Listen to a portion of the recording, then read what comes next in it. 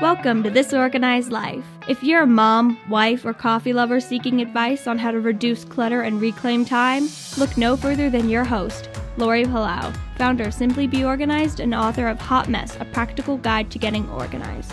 For a lot of people, clutter is their dirty little secret, but it doesn't have to be.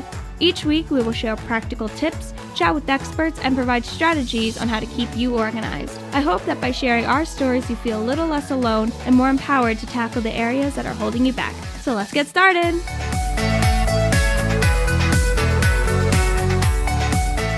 Hi, everybody, and welcome to today's episode of This Organized Life podcast. I'm your host, Lori Palau, and we're back today with another Ask an Expert question. And I'm really, really excited for this one because it's a question that comes from a fellow professional organizer, and not just any fellow professional organizer, but someone that is like in the Philadelphia area. So someone super close geographically, although we have never met in person prior to this conversation.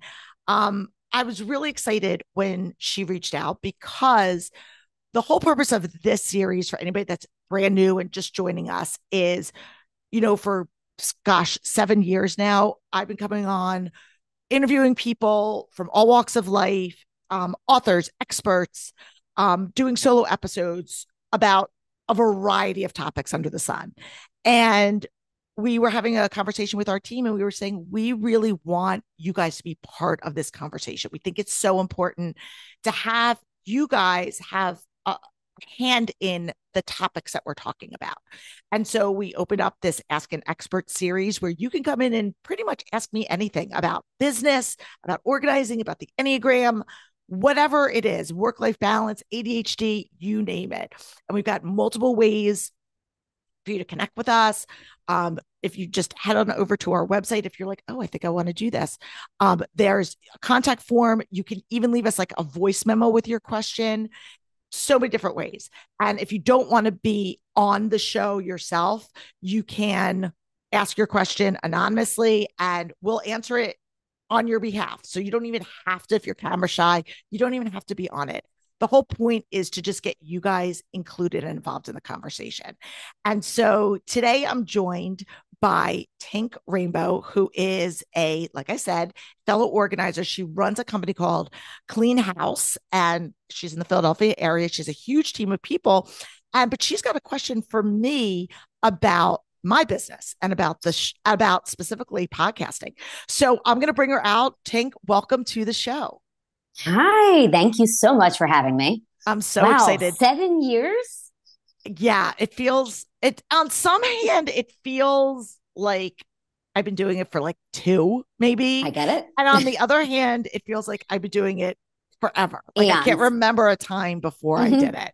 It's kind of both. It's like raising kids. Like, yeah, I get it. I get it. But we're not here to talk about me. We're here to talk about you. So give everybody just like a kind of high level overview of who you are. I am Tink Rainbow. Yes, that is my name. I am owner and founder of Clean House. We service Philadelphia and mainline areas. And if you've seen any of the TV shows where they do room renovations in a day, we do that for real. It's really fun. It's awesome that I get to do this with my team. And I love learning from other people who have been in the business. So thank you for having me. I'm so excited. Yeah. And people that are probably watching and listening are like, oh my gosh, I need her in my life, because that whole like HGTV, like, oh my God, please come in here and wave a magic wand like a fairy godmother. And we all know that there's a lot of work and it takes a lot of hands to make that possible. But sure does. I think that's amazing. So you reach out to me and I love this question because it's not directly correlated to organizing in the traditional sense, but it does play a role. So why don't you go ahead and just ask your question that you said, and we'll have a conversation about that. Sure. So as an organizer, there's so many things that you can do with your business. And I've always been intrigued with the idea of starting a podcast. I have no idea how to begin or how it starts. Tell me how you got involved and how you switched to doing this from, managing a team. Like, okay, why and how? Okay. This is going to be a little anticlimactic for people. And I've kind of answered this question in other ways, in other settings, but never, I think, truly on the air. So this will be fun. So the truth of the matter is, I stepped into this by happenstance. I had never set out to start a podcast. I started my podcast in 2017. So we started to record at the end of 2016. And I can tell you the exact conversation. I was on a TV show, like on a morning show, up in Allentown, Pennsylvania. For anybody I was on I was doing like a holiday organizing thing. Right. And after we got done recording, my friend Eve, she was my friend Eve Russo, said to me, I think you should start a podcast. And I will tell you, my hand to God, I never listened to podcasts at that time in 2016. I knew what they were, but it wasn't anything that I really listened to. And I said, I wouldn't know the first thing about starting a podcast. And she said, I have a podcast, a friend who produces podcasts. I think you should have a conversation with him. So I set out to have this just informational conversation. And essentially what I learned in a nutshell, I had been blogging for years because I started my business in 2009, and that was the height of blogging. So I had a ton of content that was out there. So in addition to my clients and servicing my business with boots on the ground, I was also creating content through my blog. And so essentially through this discovery call, it, came out that I could really just start by repurposing a lot of this content that I had in written form in a different modality, in audio form. At that point, we weren't video, we were just audio. And my biggest concern was the technology. And I said, I don't have any idea how to edit a show or any of the technology side. And I'm not a technophobic person, but I said, I have no idea. And the thought, and this is a really important thing, I think, for just people in general, is I knew my bandwidth at that time. My kids were in the throes. I had teenagers at the time. I had a 14 and a 16-year-old. And I said, I don't have time to learn and incorporate this whole other skill set, this whole other job, which is podcast production, into what I want to do.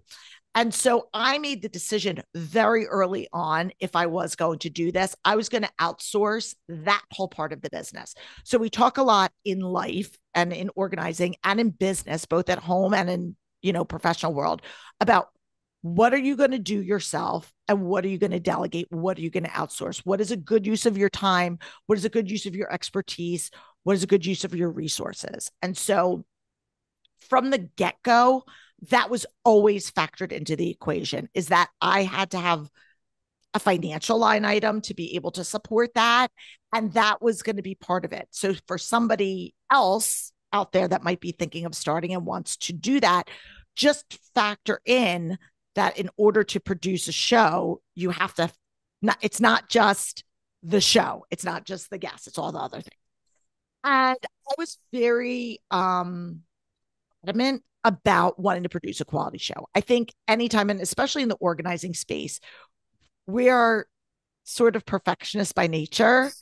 And so the thought of putting out something subpar and asking somebody to give me their time and attention and have it not be quality, I wasn't going to do it. So that was another, so I had to look at all of these different factors. And I said, I'm just going to test the waters. What do I have to lose? I'm an Enneagram 8, if you know what that is. So I'm a little bit of a risk taker. I'm not afraid to make a mistake or try something. And I figured I gave myself, basically from a business perspective, I gave myself a small runway budget for podcast production. And I said, I'm going to invest in this like I would invest in my business in other areas. I had the content already because I knew I was going to, what I could teach on. So that part was easy. And my podcast producer, Steve at the time, was great. He literally held my hand, and he had a podcast studio. This is back in the day. This is before Zoom, people. Again, I'm dating myself. And I would go to his studio and I would batch record once a month. And he had everything. He had all the equipment. I didn't have anything. Literally, I started it because I would go to him and I would record. I would just come with my content. Over time, that's evolved and changed. But that was really the impetus for how I started the show. And I was going to give it, and he walked me through everything from like, what are show notes? What do I need cover art. I need a intro. I need an outro. I didn't know what any of that was. So there was this whole runway, like this learning curve. And I was fortunate that I had Steve, who had produced other shows, to really mentor me through that and teach me what I didn't know. So my advice, well, first of all, let me stop there before I give any advice. How's that? Does that like kind of paint a picture? It's great. It sounds like everyone needs a Steve. Exactly. In many ways. Yeah. I have a tangent on that. Yeah. What would you tell an organizer who has all these ideas and wants to do everything at once? How did you know that this is, I mean, I hear your story and I appreciate it. And I think that's how a lot of people get into this business. It just happens and they know they're supposed to do it. But there's so many things we can do. We can have a product line. We can have a podcast. We can have a team. How do you determine what is your niche and how to follow that? Oh my gosh, this is such a great question. And I wish there were like one specific, like linear answer for me to be able to give to people, to you and to our listeners out there. There's a couple of things, a couple of different questions I think you can ask yourself. A lot of it has, and I'm also speaking from true experience, people, because as somebody who's been here for 15 years and tried things and abandoned things and things I didn't think would work, actually worked, and like all the things.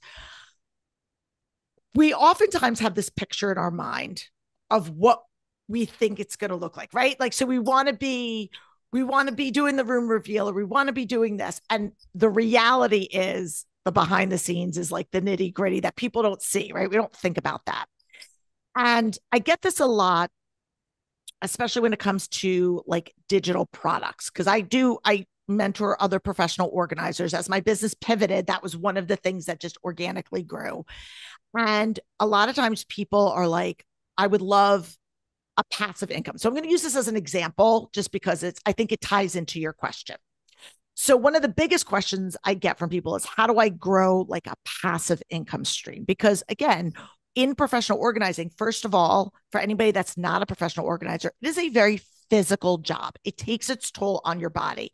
It is not all glitz and glam. You are running up and down stairs. You are schlepping bins. You are, in crawl spaces, sweeping up garages. Like it is not for the faint of heart. And so say that again. Yeah. And so it does over time take its toll on you physically. The other thing is you have, in order for your business to grow and thrive, you need to be on site. You need to grow a team. Like it's a very hands-on business. And so a lot of times people are like, how can I make money when I sleep? Because there's only so many hours in a day that you can be on site with a client. I mean, that's just the reality. Right. So a lot of times people will look to find alternative revenue streams, which I think is great. I'm a big fan of diversification. And I preached it way before the pandemic, and the pandemic showed everybody, especially in our industry, as well as other industries that were dependent on client interface, that things can change on a dime. Hopefully that would never happen again. And so having other revenue streams, I think, is really important. But what happens is we oftentimes get hung up in the ideology of it and not what the day-to-day looks like. And so for somebody, and again, I'm going back to, because I've been through this myself with when it comes to digital courses, for example, which is something that people can buy, rinse and repeat, or product rinse and repeat. And I've never gone down the product line, so I can't speak to that. But you have to be super savvy in email marketing and SEO and technology workflow and all of these other skill sets and tools that are going to be using different parts of your brain, different resources. And for somebody that's selling a course, writing a course or creating a course is the easy part, right? Like that is the easy part. it's the execution. And I think this is for most, I think this translates for a lot of different entrepreneurship jobs. If you're an interior designer, if if you're an artist, so many different things, creating your work is what you do. So that is I'll say fun, and I'm going to air quote easy part. Right. But it's the selling, the marketing, the execution, the workflow, the follow-up, all of that business stuff that is where people oftentimes get frustrated, struggle. And I think my advice there is you need to surround yourself with other experts who can do it. And this goes true, again, cycling back to why people hire professional organizers.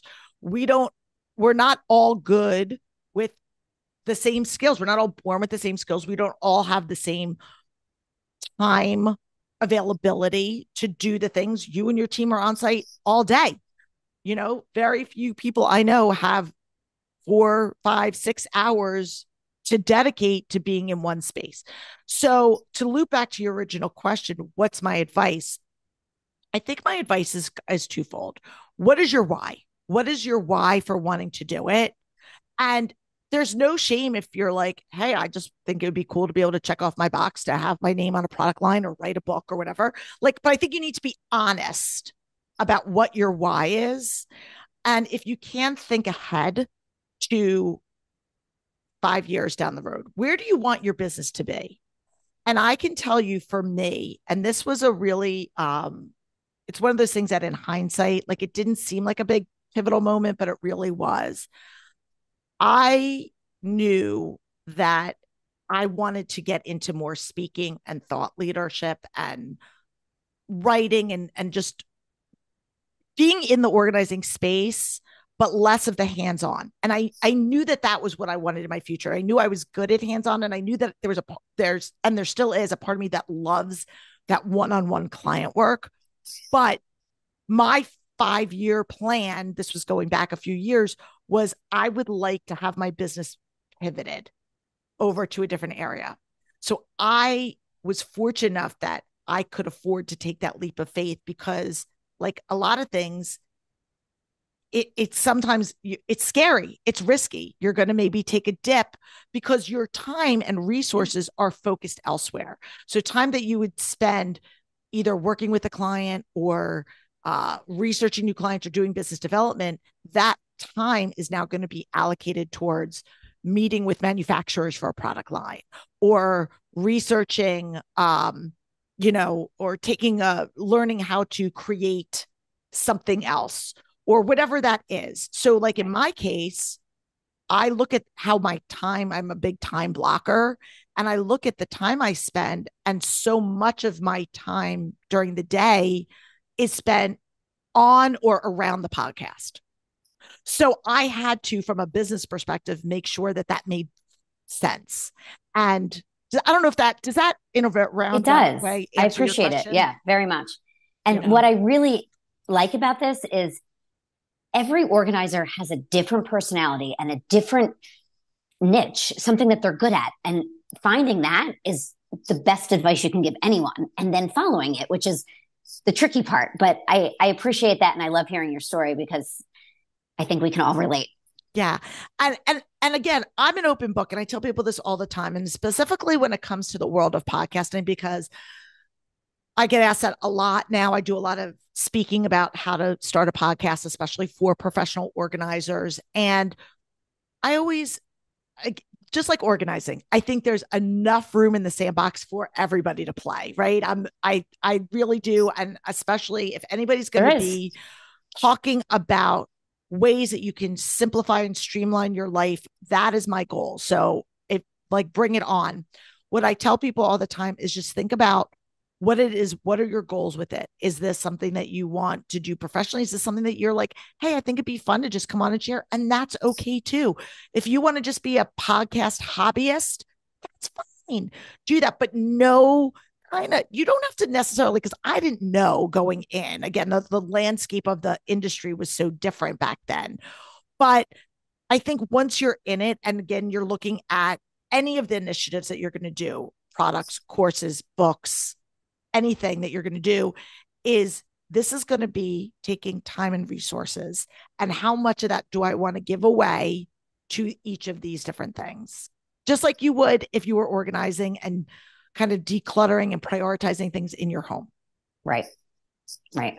So I hope that gave everybody a little bit of an insight to where I am. It sure does. And just to kind of close the loop. So I tried this as a beta test, and people really liked it. And we were very fortunate. Well, thank you.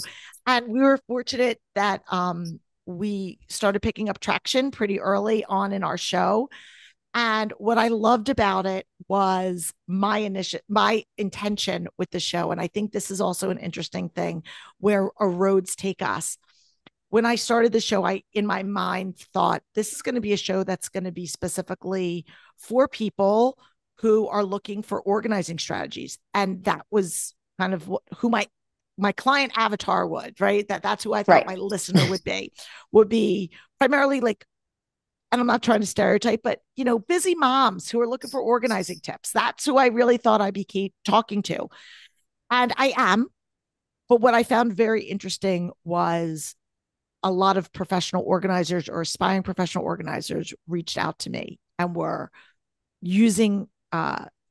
coming and listening to my show and using this as a springboard for them to be able to feel confident to launch their own business.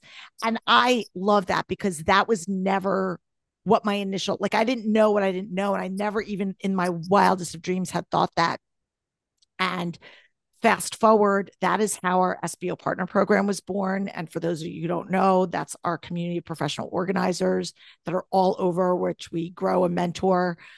We endorse them, on our show and across all of our platforms, and our mentoring, which we have a cohort starting in September for people that are looking to start their own professional organizing business and are passionate about organizing, but need some guidance on the business side of things. What are the nuts and bolts that I need to be able to take that leap?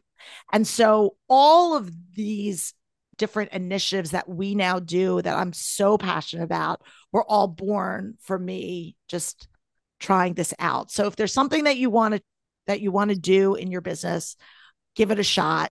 And that's all. That's what I got to say, people. I appreciate that so much, and appreciate the fact that you support other organizers, because not everyone has that. And women supporting women and small businesses supporting small businesses is what it's all about. So thank you.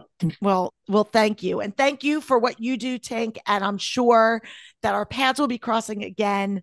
And again, we'll be putting a link to Tink in our show notes. She's not that far from me. A link to Tink in our show notes. So make sure you check that out. And if you have a question for us, or you have more questions about any of the things that we do, again, just hop into our show notes. There's a link. You can connect up with us.